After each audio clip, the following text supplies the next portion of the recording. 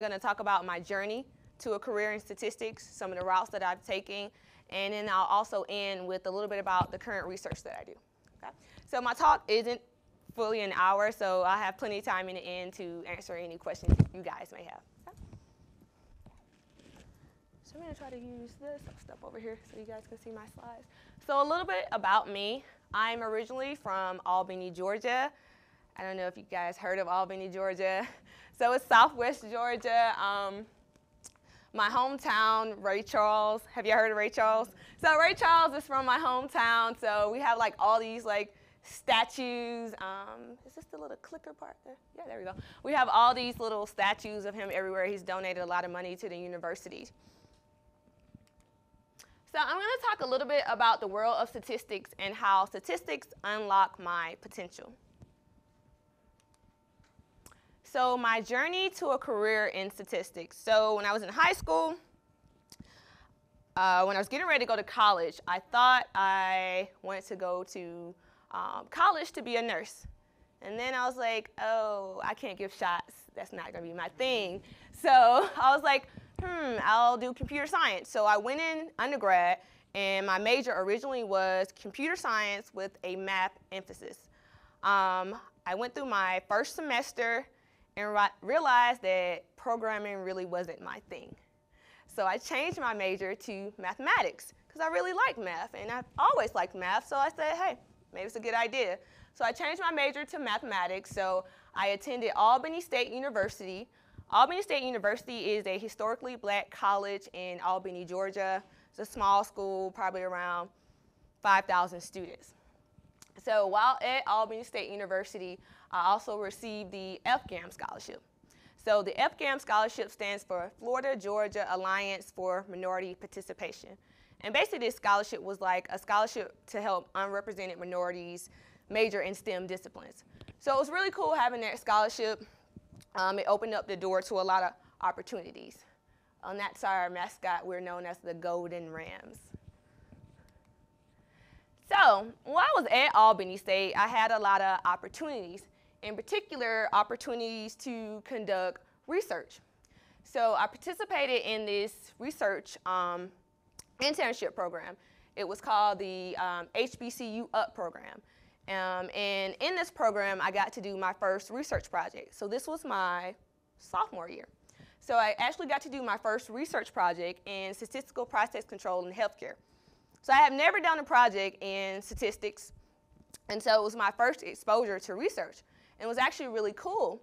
I actually enjoyed that project. And from that research project, I had the opportunity to present my research at the FGAM Expo in Miami, and I also presented my research at this research symposium, which was at Morehouse College in Atlanta, Georgia. And it was really great to do that because it gave me the opportunity to work on my oral presentation skills and to get comfortable with speaking in front of people. So that was like my first exposure to statistical research. I really enjoyed it. But as I said, well, I was a math major.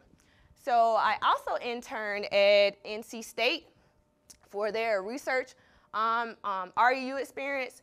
And with that internship, it was in applied mathematics. So now I'm getting exposure to doing research in applied mathematics, which is really cool because now I know what doing statistical research is like. Now I know what applied mathematics research is like. So it was awesome, awesome exposure. So after doing these internships, now it's my senior year. And my advisor at the time is like, hey, what are you going to do next? So for me at the time, I really didn't know what you could do with a degree in mathematics. My understanding at the time was, I'll be a teacher because that's all you can do in a math degree. So I thought. So he was like, no, maybe you should major in biostatistics. So do you know what my first reaction was? Bio what? What is biostatistics? So how many of you have heard of biostatistics before? Wonderful. So at the time, I had never heard of biostatistics. So for those of you who haven't heard of biostatistics, you first think about statistics. And you ask yourself, what is statistics? So statistics itself gives meaning to numbers. And that's how we collect the data, how we process the data, and how we analyze the data. So then you break that statistics up and you look at a branch of statistics, which is biostatistics. So biostatistics is the application of statistics in the area of public health and biology. So it sounds good. Remember I said I wanted to be a nurse. I wanted to be a nurse because I wanted to help people. So you're telling me I can use my math skills to help people? Sounds like a good choice to me. So my next question to my advisor was, well, what do biostatisticians do? So for those of you who don't know, biostatisticians, basically you're using a sample to draw inference about a population. Some of the things that you're doing as a biostatistician, you are collecting the data, you are organizing the data, and you are analyzing the data. And you're analyzing the data and you're getting results. And these results are based on your specific design of your data. And you're basically drawing conclusions in the area of public health or biomedical phenomena. So my next question to him was, where can I work? So biostatistician can work in all sectors. When I say all sectors, I mean industry, government, academia. So within academia, it can be within a math department, a biostat department, epi department, or a public health department. You can also work within statistical software. How many of you guys are familiar with SAS? Yeah, pretty much everybody, right? So SAS, you can work for SAS, you can work for S+. You can also work in the government for the CDC, which is the Center for Disease Control. You can work for the NIH. You can also work in pharmaceutical industry. Are you guys familiar with Johnson & Johnson? You can work for Johnson & Johnson. You can work for Eli Lilly. So with so many opportunities in so many different areas, I was sold. So I ended up attending Florida State University. Any Seminole fans? No, that's fine. So I am a Seminole. I received my PhD from Florida State in biostat. My research is the examination, my dissertation research was the examination of the concept of frailty in the elderly. So while doing my PhD at Florida State, I actually had the opportunity to intern. So as I said, my research was in aging. So I did an internship at the Laboratory for Epidemiology and Population Science. And that was at the National Institute on Aging at the National Institute of Health. So I really got a firsthand experience of what it would be like working for the government as a statistician. So it was a really great experience for me. So if you're interested in biostat and becoming a biostatistician, if you're an undergrad, some of the things that I would recommend you do is to have a strong background in mathematics. So that means taking your multivariate calculus, your linear algebra, but also taking as many statistics courses as offered at your university. So any probability and stat course, take them all. And also become proficient in some type of software language. Now, I don't mean you guys need to be an expert in SAS or be an expert in R, but get some type of exposure to it. Everybody knows that R is free, so you can download R, but SAS also has what's called SAS University. Have you guys heard of that? So SAS, if you haven't, SAS has SAS University. So as long as you're affiliated with a university, you can actually download it for free. And they also have these free tutorials. So like Intro to SAS, Learning SAS Basic. You can take these tutorials and it'll kind of give you some exposure to SAS. And then developing, my last advice is developing good communication skills. So what that means is if you get the opportunity to present your research or any work that you're doing, let's say you're doing a research project in your class, take it off campus, go present it somewhere so you get comfortable with speaking in front of individuals. Or if you go to a conference, do an oral presentation, do a poster presentation, but get comfortable with talking about the research that you're doing. So the typical programs for biostatistics, if you do a master program, the coursework tends to be about 1 or 2 years of coursework, and then you'll have to do some programs require a master thesis. If you decide to do the PhD program, the first 2 to 3 years are going to be coursework, and then you'll have what's called a PhD qualifier exam. That basically means, okay, did you learn those courses that you took those first 2 semesters, did you really comprehend what you were supposed to learn?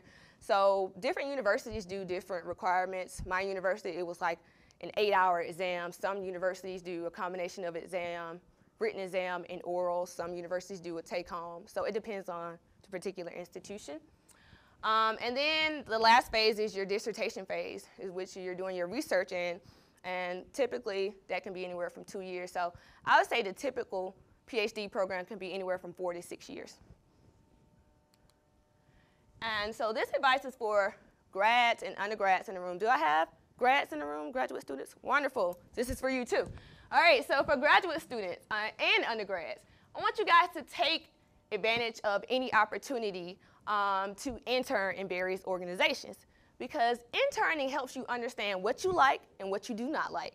So it's good to intern so you can see what it would be like to be in this position on a day-to-day basis. Also identify a mentor. And you'll notice in parentheses I have mentors, because I think it's good to have more than one mentor. Because it's good to have mentors because you want somebody that can provide you with that emotional support and guidance. Mentors have been where you have already been, and so they're here to support you. Join professional organizations. I am a statistician, so I'm going to push statistical organizations. So if you're not a member of the American Statistical Organization, I definitely think you should join. I believe the membership is only $25, so definitely take advantage of that. Sometimes they do offer free student membership, so definitely look into that. If you guys are a member of the Math Alliance, MAA, well, great. Also, ENAR. ENAR has a membership, so that's basically more of a biometrical society, and their membership is about $25. And for my graduate students that are getting ready to enter into the job market, you should definitely research and understand all the possible options before entering into a position. All right? So for me, when I graduated from graduate school, I ultimately decided to work for the FDA. Have you guys heard of the FDA? So the FDA stands for Food Drug Administration. The reason why I decided to work for the FDA was because I had interned again at the NIH, and I actually liked being a statistician for the government.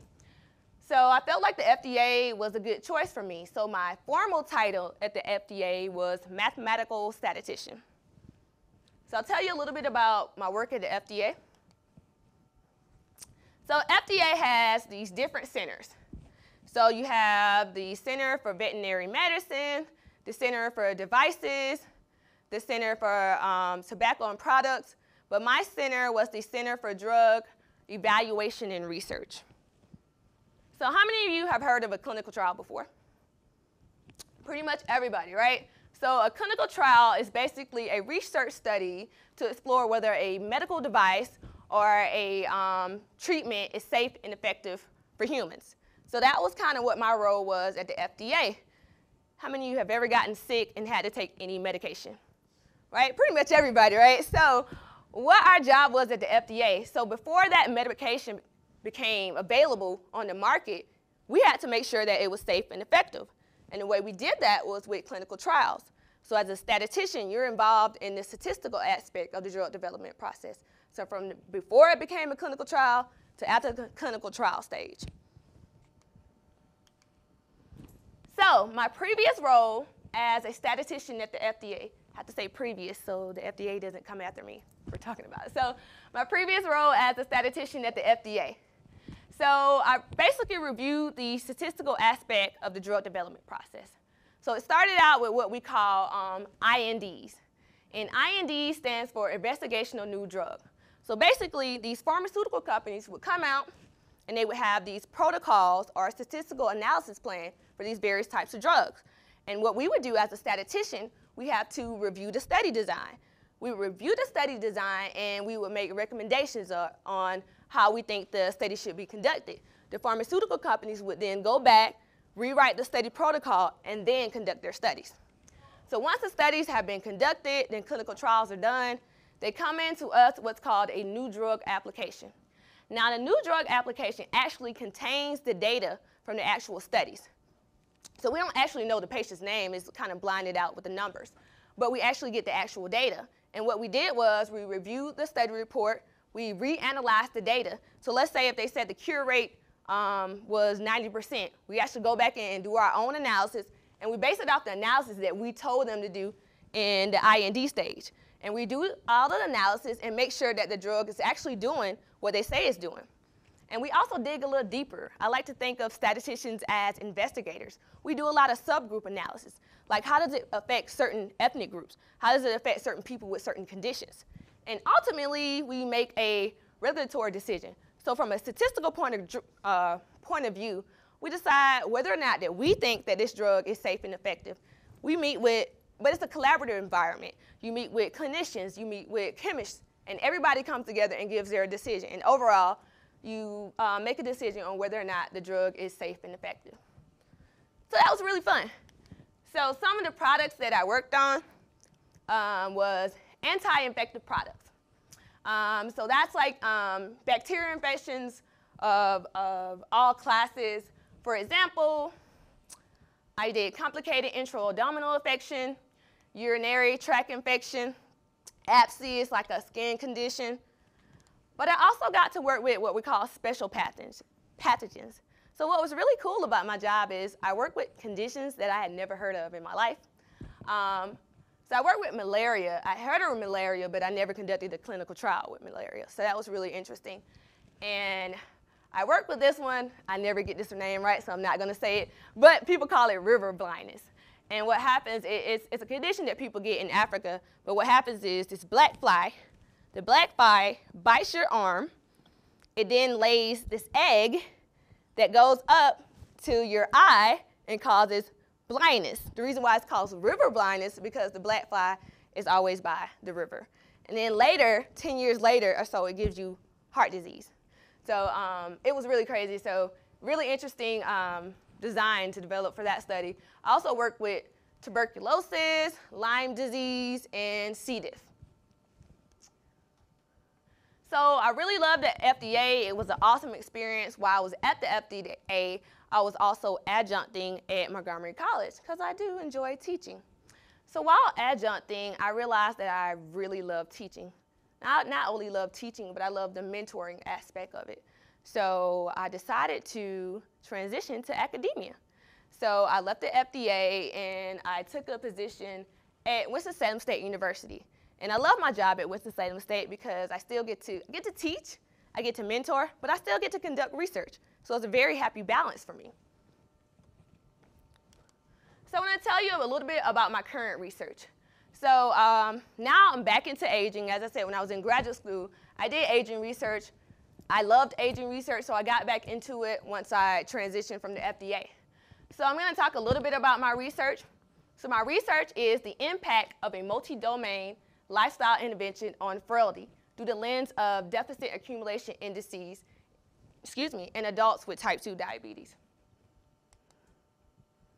So I just want to acknowledge my collaborators for this, this paper and also the Look Ahead study group. The Look Ahead stands for Action for Health and Diabetes. And I also want to acknowledge my funding source. This work comes from a grant from NIDDK.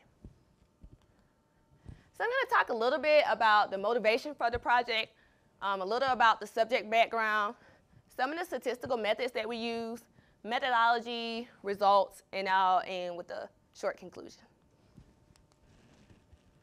All right, so take a look at these pictures. So we have Keith Richards, which was like this guy from the Rolling Stones, and then we have Dalai Lama. So everybody take a really hard look. Who looks older? Keith Richards looks older. All right, so we have this concept of chronological aging versus biological aging. Chronological aging is age from years to birth, from birth to years. Now, biological aging means the active rate at which your body is aging. So when we look at these pictures, again, chronologically, who is older? Biologically, who is older? Keith Richards, right? And so the idea is, what's causing him to age so fast? What do you think?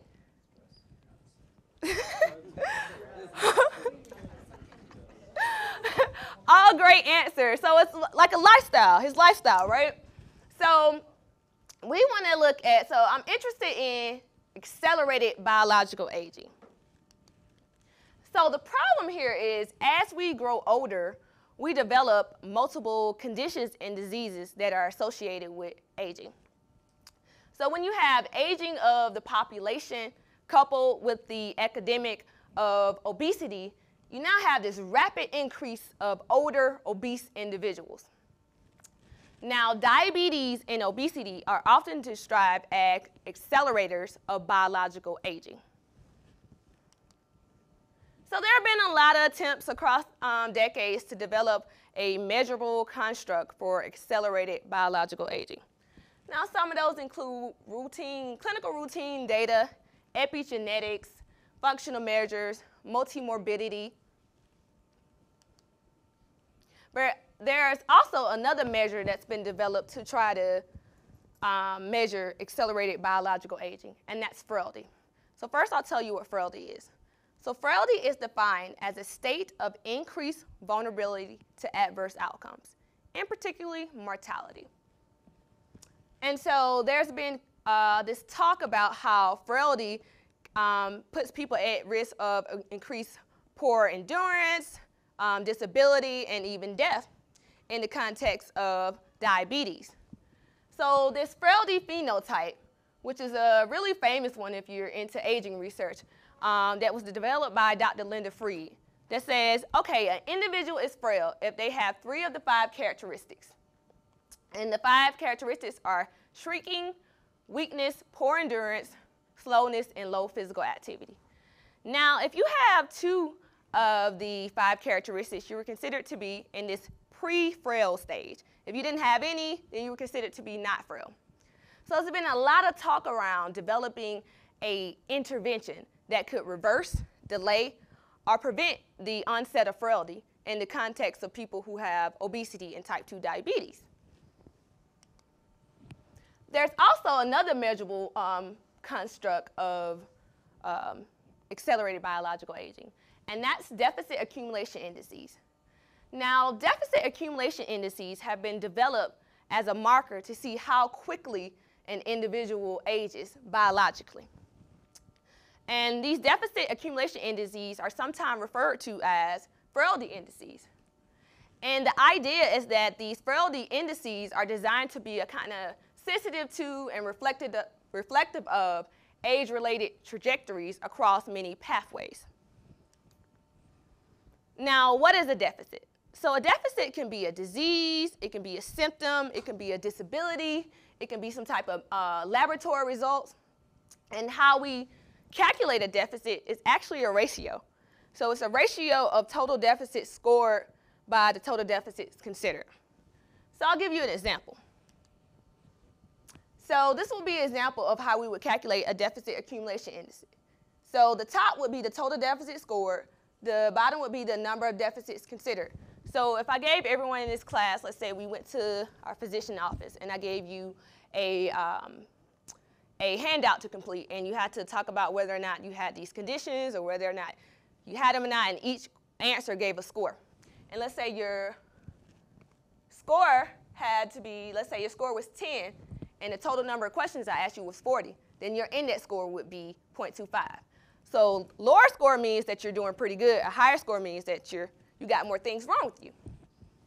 So what we did was, our objective for our study was, within a large randomized controlled clinical trial, we examined 2 deficit accumulation frailty indices across 8 years of follow-up. Now, one indice was modeled after the systolic blood pressure intervention trial, and for the remainder of my talk, I'll just call that SPRINT, because that's the initials for it, so the SPRINT trial. Another was an augmentation of that to include additional measures that we thought would be more sensitive to the consequences of aging when you have obesity and type 2 diabetes. So what we did was we used this deficit accumulation approach along with the look-ahead data, and we wanted to look at the effects of being randomized to an intensive lifestyle intervention group on the longitudinal changes of frailty across 8 years of follow-up. So just some of the statistical methods that we used in our analysis of these 2 deficit accumulation indices. We use chi-square tests and t-tests to evaluate baseline characteristics between the intervention groups. We also calculated each indice. We calculate each indice at each annual visit, but we only did it for when a person had at least 80% of the components were evaluable. So to look at the difference between the groups, we computed at each, for each intervention, the means for each group, and we computed that using the area under curve traced by the means across 8 years of follow-up. And in the next couple of slides, I'll kind of elaborate a little more on that. We use what's called re-randomization tests for statistical inference, and I'll talk a little bit more about what re-randomization tests are. So we randomly assign participants to groups 1,000 times. So we did it 1,000 times, but we're preserving the sample size each time. So what that means is the sample size in the intervention group, the sample size in the control group stayed the same. And what we did was we generated a sampling distribution under the null hypothesis of no difference between the group. Finally, we recorded the proportion of times we got a statistic as extreme as the observed using a two-sided p-value. So you know I talked a little bit about the area under curve, so I want to kind of back it up a little bit and explain what we meant by that. So have you guys heard of the trapezoid rule? Great, you guys are all math people. So the trapezoid rule is a numeric approach to approximate the area under curve. So to approximate the area under curve, what you do is you divide. I have a clicker, but I don't know why I just want to come over here and touch. It's the instructor in me. So what you want to do is you want to divide the area into strips of equal width. And then for each of the strips, you're going to get the area of the trapezoid. So this is an example of a trapezoid. So if you look at the strips, if you turn them kind of like sideways, it looks like a trapezoid, right? So the h is the height, and the b's are the base. So basically, you calculate the area of each, and then we average that over time. So re-randomization test. Have you guys heard of permutations before? Does order matter or does it not matter? Does it matter with permutation or does it not? Math test, are you guys going to pass? So order matters. So a permutation test, randomization test is basically a permutation test, and it's based on random assignment. And so with these re-randomization tests, it's basically an alternative to parametric tests when standard assumptions are violated. When we say standard assumptions, mean assumptions of normality. So the cool thing about re-randomization tests, they do not make distributable assumptions regarding data. So that's why we use them. So here's the idea of the re-randomization test. Suppose we have n subjects. And we break these n subjects up into two groups. Let's call one group the treatment group and the other group the control group. So we have two groups. So we have n sub 1 and n sub 2. Suppose we want to test that there's no mean difference between the two. So we want to test to see if the means are equal or if they're not. So let's suppose they're saying there's no mean difference between the treatment and the control. If there's no mean difference, then if we rearrange subjects, then it shouldn't have any effect on the mean difference if there's no mean difference from the two groups. So the idea of re-randomization tests is you have a fixed outcome. In our case, this fixed outcome is going to be the individual's deficit accumulation index. So we're going to let that be fixed. That's our observed data, all right? So what we do here, the only thing that's going to be random is z. Z is going to be the treatment assignment. So you have this probability mass function of the probability of z given I. So z is the treatment assignment. And we're going to let I be this conditional information. Now the conditional information is going to be the sample size. So the sample size is fixed, all right? So we basically are going to reassign patients to either be in the treatment or control group. And we're going to do this a fixed number of times. And we're going to look at the mean difference. So our test statistic here is the difference in means. So we let z sub I be the indicator that a person is, a particular patient is assigned to treatment. And then the 1 minus z would be they're assigned to the control. So we're looking at the difference in means, okay? So then you have this distribution under the node, because each time that you do a randomization, you're calculating the mean difference. And then you're going to plot the mean difference until you have this distribution of 1,000. And then you're going to count the proportion of times that you get a statistic as extreme as the observed. Another way to think about it in simpler terms, break it down, suppose I let M naught be the mean difference of my observed. So that means I have my treatment group and my control group. And I take the mean difference between the two. And I got this value. All right, so then what I'm going to do next, I'm going to randomly assign subjects to 2 groups. So that means some people that were in the treatment group are going to get in control, or maybe they'll stay in the treatment group. But the sample size is going to be fixed. And we're going to do this X number of times. In our project, we did it 1,000 times. So that means I'm going to have how many mean differences in the end? I'm going to have 1,000, right? So I'm going to have 1,000 in the end. And this is what my M distribution is. So my M distribution contains, so I would do it one time, I'm going to plot it. I'm going to do it another time, I'm going to plot it again until I have this distribution of 1,000. Then I'm going to go back to my observed data, and I'm going to see where it lands on that distribution. And I'm going to count the proportion of times that I get a statistic as extreme as my observed. And that's how I calculate my p-value. So if it was 1 time, it would be 1 over 1,000. If it was 0 time, it would be 0 over 1,000. And that's how I got my p-value. So with the look-ahead data was a multi-site, single-mass, randomized controlled clinical trial. So the original study had 5,145 individuals in the study. And all these individuals were overweight and had type 2 diabetes. They did the recruiting from 2001 to 2004. So participants were randomly assigned with equal probability to 2 groups. One of them was the intensive lifestyle intervention. So a lot, I'll say ILI. That just means intensive lifestyle intervention, because sometimes you can get tongue-tied saying these names. And the other one is the DSC.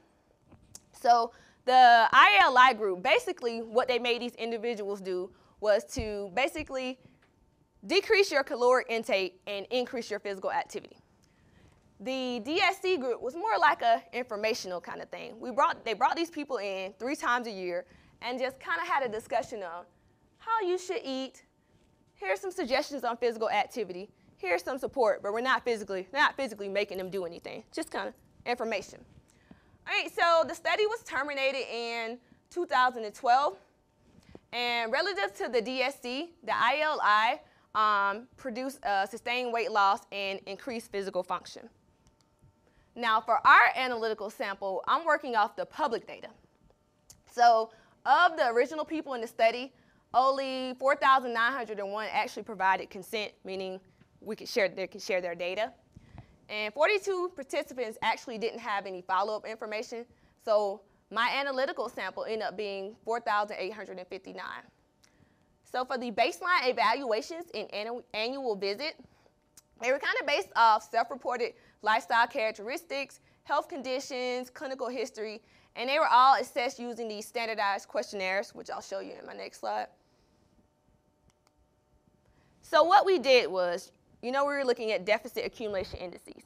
So we actually constructed 2 deficit accumulation indices. So we constructed our first one, was previously modeled after the SPRINT trial. And this index included 29 items that were based off self-reported clinical responses and clinical measurements. Okay? So this is just kind of an example of the scoring scheme. I'm not going to go through all of this, but I want you to kind of understand how we were deriving this score. So basically, an individual would be asked a question, or we would take laboratory results.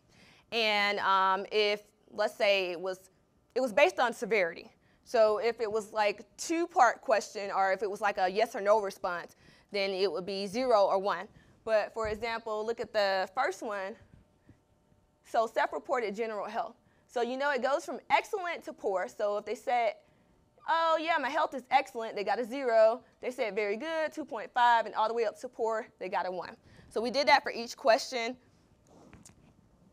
And these are a list of all the 29 components that we use to derive our index. So this is the one modeled after SPRINT. Now we did an additional index, which was an augmentation of that, and that included additional items that we thought would be more sensitive to aging with diabetes and obesity.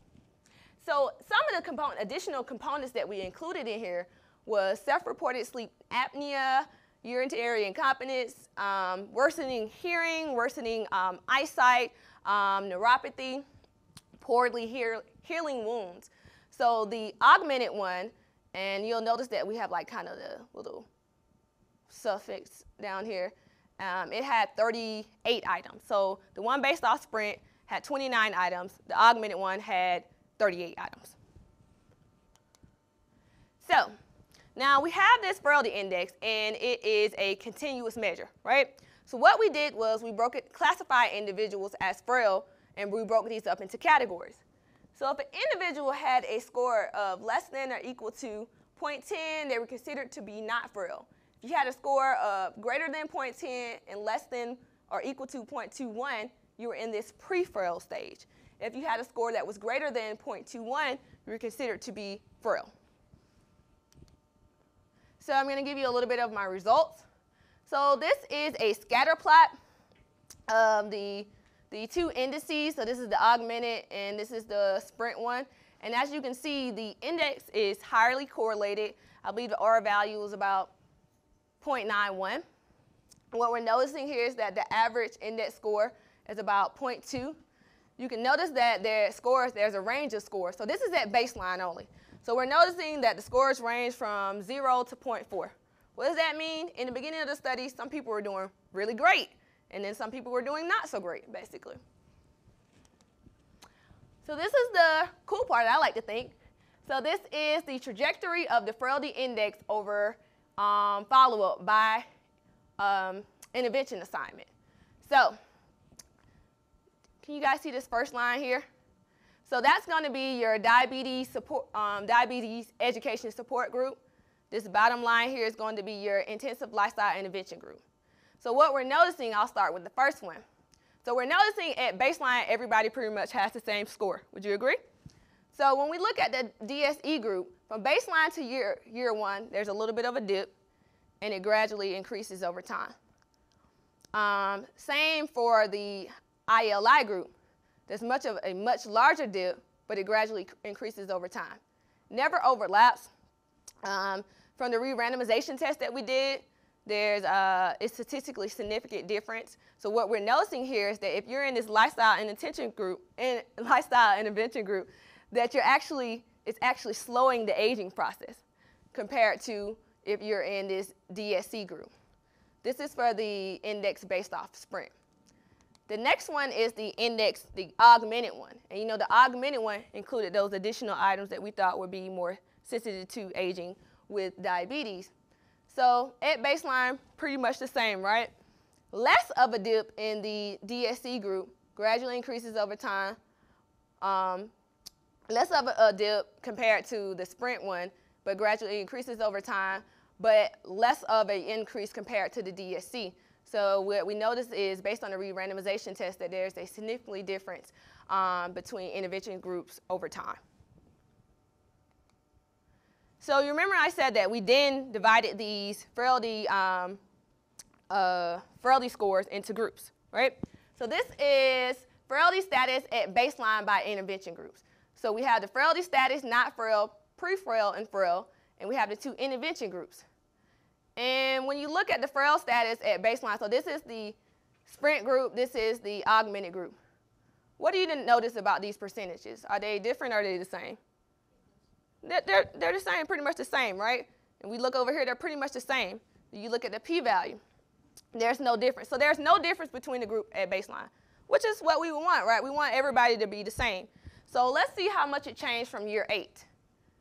So by year 8, when we look at frailty status by the two intervention groups, when we look at the frail group here, who has more, DSE or ILI? DSC. So we're noticing that more people are frail in the DSC compared to the ILI by year 8. Same here. So we have 42.66, 39.75. Over here you have 60.88, 54.51, and it's significantly different. So we're seeing that more individuals are frail if you're in this DSE group. So ILI is kind of producing less frail individuals. So this is a mouthful, so I'm just going to point out certain things, okay? So this is the estimated mean differences between intervention groups traced by the area under curve for the frailty index overall, and we looked at certain clinical groups. So these p-values are kind of the illustration that I did from the other two slides, these slides. What's important to notice here is these are the mean differences traced by the area under the curve. And the thing to notice here, a greater mean difference denotes a greater benefit in the ILI group. So when we look at certain clinical subgroups that I have highlighted, I kind of want to talk about them. So age group, also body mass index, and CVD. So if you notice, like with age group, there's a higher difference here for the older individuals, meaning that there's a greater benefit in the ILI group.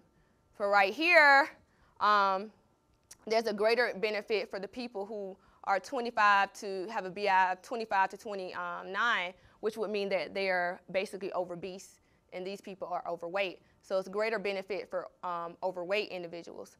Also here, there's a greater benefit for people who do not have a history of CVD. So I'm a visual learner. I don't know if you guys are. So I have a way of showing this visually. All right, so let's talk about age group first. So this is the age group. So we have the older individuals and the younger individuals. So the blue represents the DSC 50 to 49. The kind of reddish represents DSC 60 to 76. The green represents ILI 45 to 59. And this is kind of like an orange maroonish color, we're going to say, and that's the ILI from 60 to 76. So it's really hard to see on this plot, so I took this plot and I separated them by older and younger people, okay? So you can kind of better see it. So these are what I'm calling the younger people, the younger people in the study. So younger people are 45 to 59. And if you notice, if I could go back to this slide, at the beginning, would you say that everybody pretty much kind of has the same score, right? So if we look at the younger people, so at baseline, everybody pretty much has the same score. This blue represents the DSC, this red represents the ILI. Everybody pretty much has the same score, but then towards the end, it just starts overlapping, so there's no difference. But if you look at the older people, and this is the 60 to 76 group, baseline, everybody pretty much has the same score. The blue represents the DSC, and the red represents the ILI. And you know, the lower the score, that means less things are wrong with you. So over time, we're seeing that a greater benefit is in the older people in the ILI group. Similarly, we looked at body mass index. So we have this group up here is going to be the people who are obese. These two lines down here are going to be the people that are just overweight. So we're going to kind of focus on that. So the blue represents the people who are in the DSE group. The green is the people who are in the ILI group. And you'll notice that there's a significant difference over time. So we did interaction p-value from the re-randomization test, and it was significant. And lastly, we looked at CVD. So these are going to be the people that had a history of CVD. Notice they pretty much have the same score at baseline for the two groups, and then over time it just overlaps. These people are the people who don't have a history of CVD. Same score at baseline. There's always this dip from baseline to year one, gradually increases over time, but never overlaps. So there's significant difference from the people who do not have CVD. So what can we take away from here? So being in this 8 years of a multi-domain lifestyle intervention actually slows the biological aging process. And this was captured by the deficit accumulation indices. Based on our tests of interaction, our re-randomization tests, what have we found for certain subgroups? If there's a greater benefit from being in this intensive lifestyle intervention trial if you are older, not obese, and do not have a history of CVD. I would also like to add that this is the first randomized controlled clinical trial to show benefit in deficit accumulation indices. And that's it. Thank you. Any questions? Yes? In the INDs, wait, is that it? Yeah. What were some of the common things that you ran into that you had to correct in the protocol? Good question. So he asked in the INDs, what are some of the things that we had to correct? It would be kind of like what the population that they're taking in. So it's a certain population that's supposed to be intent to treat. And so they would you have to specify in the beginning who that you're going to include in the study. You can't go back in the later stage and say, and then after we enrollment, we're going to take these people out. So that would be one of the issues with the intent to treat, and also with study design. So with the study, you have to have a primary outcome, and that's what you're going to test your study on. If your primary outcome isn't significant, then it's lost. But sometimes people would try to do, okay, I'm going to test this primary outcome, then I'm going to test this one, but they're not doing sequential testing. And so a lot of times you would have to go back and say, but you need to do some type of statistical questing in order to testing in order to do that. Other times it would be like a power issue with calculating the sample size. We have to go back and be like, because you're supposed to at least have like a 90% power, depending on the type of study. Other things would be like, how many trials are they going to do? So for studies, you have to have 2 confirmatory stage 3 clinical trials. And some people would try to go back and be like, oh no, I'm going to do this 1 trial, but no, you have to do 2. So certain things like that,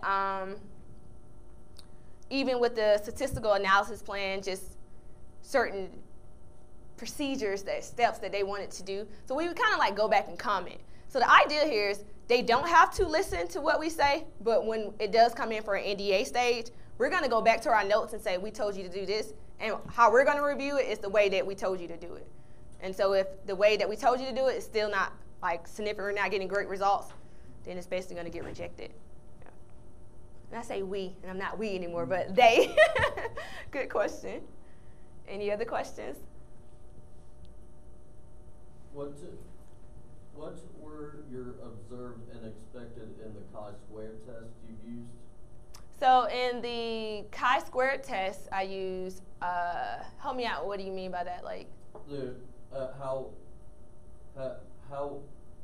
were you able to calculate the expected values for it off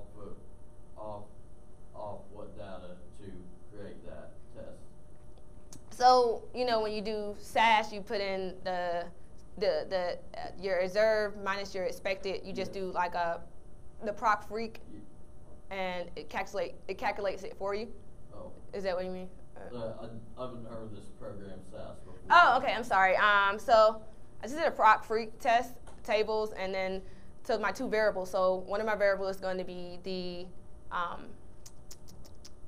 frailty status, right? So frail, not frail, pre-frail. And then against the treatment, which is going to be ILI or DSC, and then times each other, and then it'll calculate my observed times my expected. Is that answer the question? Okay, sorry. I just hadn't heard of that SAS program and that it could do it for you. Oh yeah, so you can download that for free. So all you have to do is go Google just SAS University. You have to put in your email, and then you actually have access to SAS. As long as you're on the internet, though, you have to be on the internet in order to use it. That's the only bummer about it. And it's a limited amount of cloud space, so you can't have really large data. Yeah. Thank you.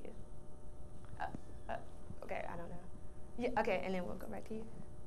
So the study you just said here that was the sprint trial?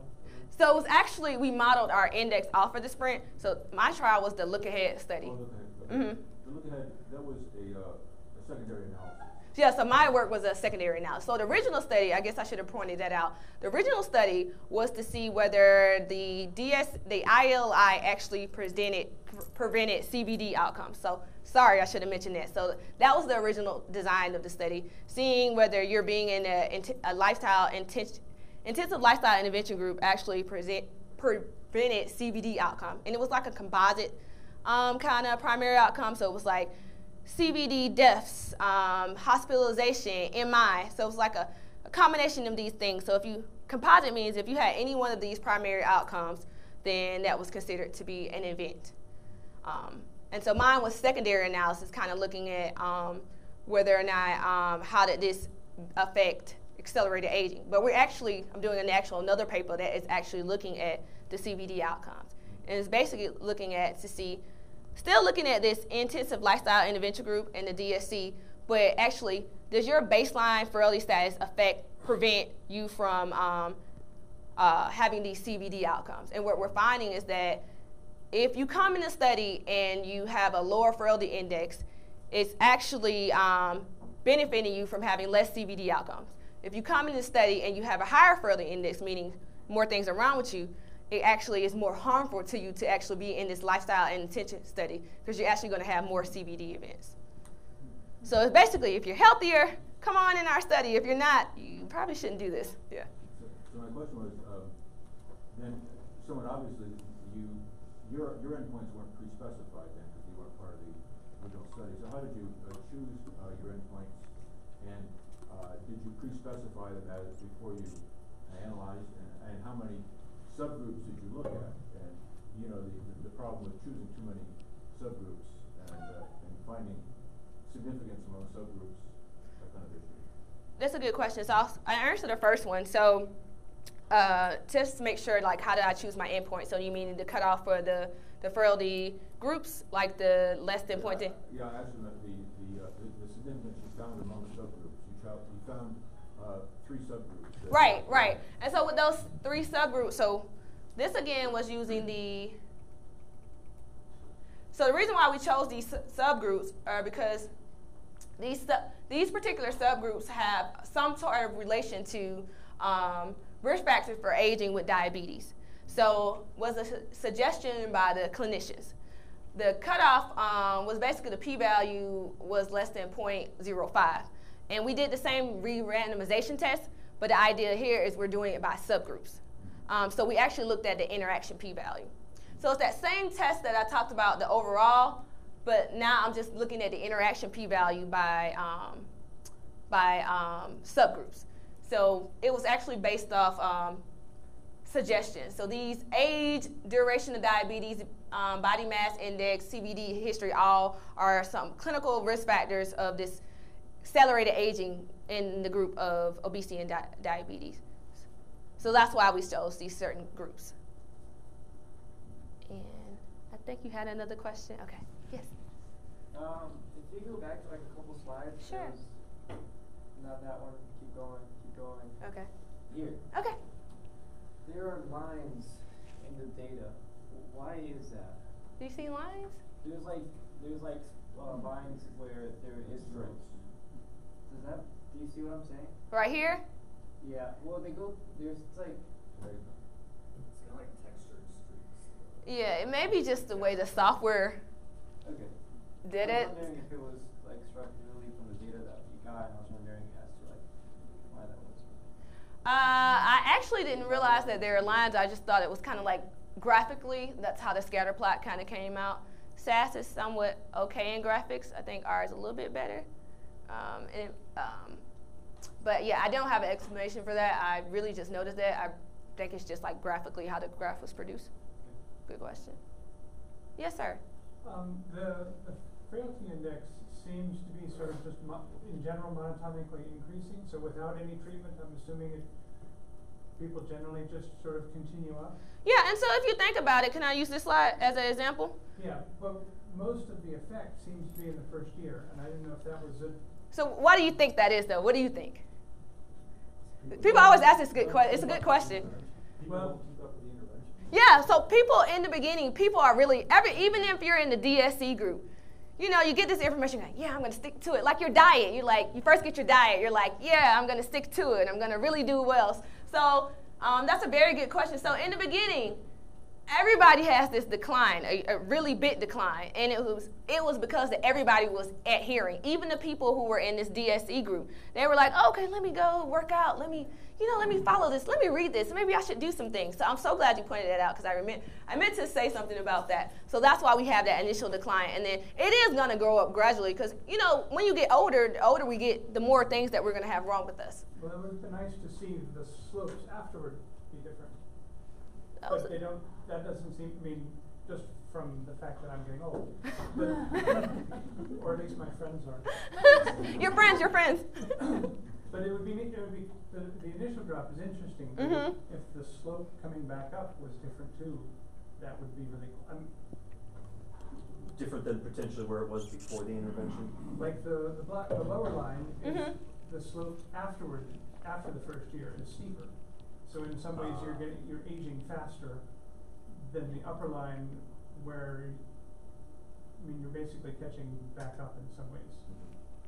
I mean, you're aging, but we feel like you're aging well, you're catching back up, but I think it's still at like a lower rate initially. So it's just me. Yeah. So you need to do ILI for 1 year and then switch treatment. So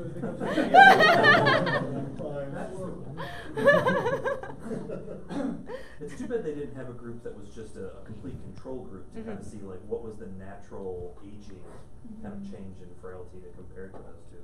So was the treatment itself just a single point in time with no follow-ups? So, that's a good question. So they actually, they had annual visits up until the first 4 years, where they were like come in annually and hey, what do you do? What's your weight? Let me maybe eat a little less, do this a little more. So they were like, if you were in the ILI group, you were being seen annually up until I think the first 4 years at least. Yeah. Good question. Should have mentioned that. Yes. Another quick question. Why did you feel like you had to use non-parametrics? Because of the longitudinal structure of the data. So we had historical data. Also, the distribution, it violated the assumption of normality. So that's why we had to end up doing these re-randomization tests, because they have distributal-free assumptions. It's interesting because a lot of people don't use these tests, and they take such a long time to run. So I would literally run it, and it would be like, it'll take a few days, and I would go back and be like checking my laptop. I'm supposed to be relaxing. My husband would be like, what are you doing? So it actually takes more time, but which is why I get another question, why did you do it more than 1,000 times? And that was only because it just took so long, so we just thought 1,000 would be. Why not just transfer? This is the frailty data was the non-normal data? The frailty, the data that we derived the index from. Yes. Well, why not just transform it? That was just a suggestion that I had. Yeah.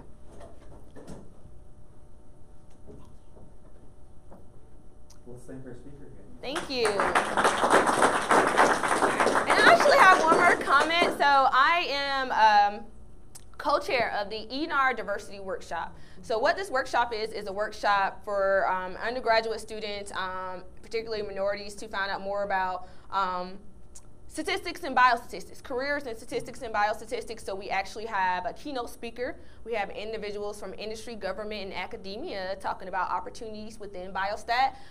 We have people from internship talking about internships within biostat. We have graduate programs set up trying to recruit students within biostat, and it's a really cool conference for our graduate students. We actually have a critical writing section where they actually dissect a paper and talk about a paper.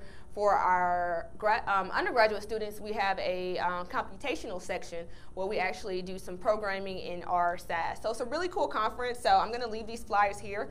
The registration is currently open now. Students get up to a $800 stipend to attend. If you are undergraduate faculty, you can also receive up to a $800 stipend. My information is at the bottom. I'm serving as co-chair. So if you're interested, please take our flyer. I'll hang around for a couple of more minutes if you guys have any questions. Thank you so much for having me here. Yeah.